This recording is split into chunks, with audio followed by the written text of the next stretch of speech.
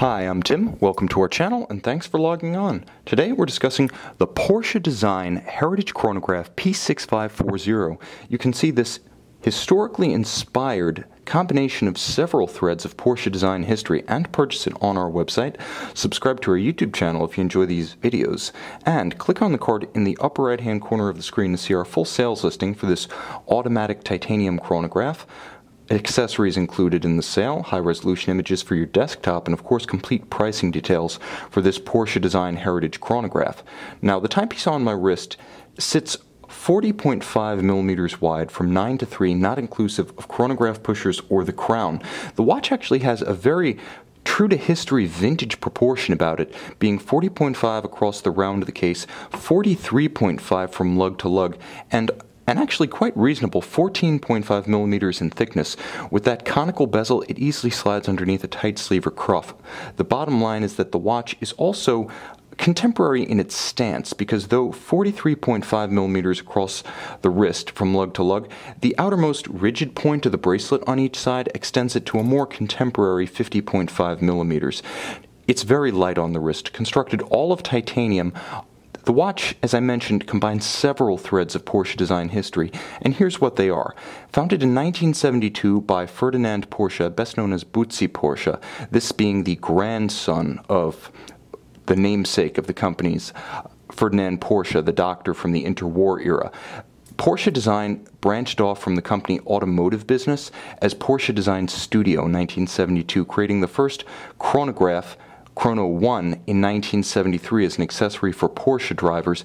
Now, that watch was actually stainless steel and black PVD, but a few years later, in 1978, Porsche Design began to collaborate with IWC Schaffhausen, and in 1980 they created the first titanium chronograph in the Titan being essentially the spiritual inspiration for the watch that you see here. Spiritual in that the material was inspired by the IWC. The shape and aesthetic of this watch was inspired by the Chrono 1 of 1973.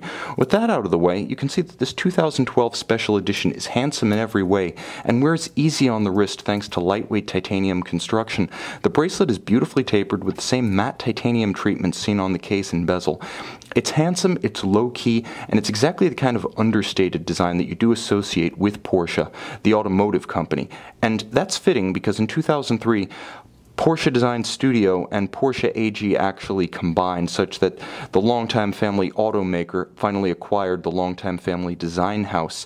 And in 1995, they acquired Eterna of Grenchen. So before the IWC partnership even ended in 1997, Porsche Design had acquired legitimate Swiss watchmaking expertise to build their namesake watches.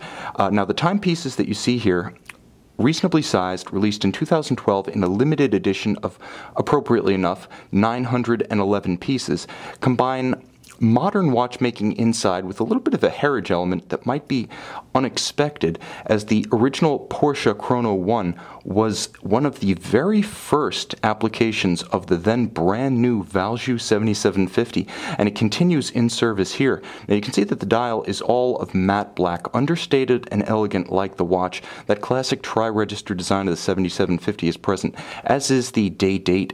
Now you can see there's a little 40-year signature underneath and a vintage-inspired Porsche Design logo from the very first 1972 iteration of the company on the clasp.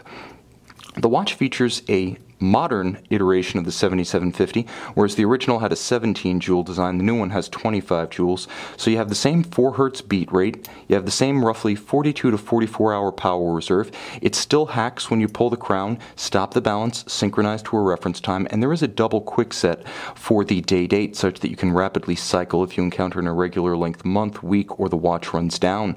Now, this one is a driver's watch, no doubt, but it has an extra element in that it is 10 bar or 100 meters water resistant. So while it is a driver's watch, this one's also suited for amphicar drivers, and you can take it into the beach, into the pool, what have you, It's a full-featured recreational watch, whether you're a driver or not. And whether you're a driver or not, the true-to-history size and lightness of this watch make it very versatile, very comfortable, aesthetically appropriate in formal attire, and just as casual, effortlessly so, in smart leisure wear. You can see and you can purchase this 40th anniversary Porsche Design Heritage Chronograph on our website.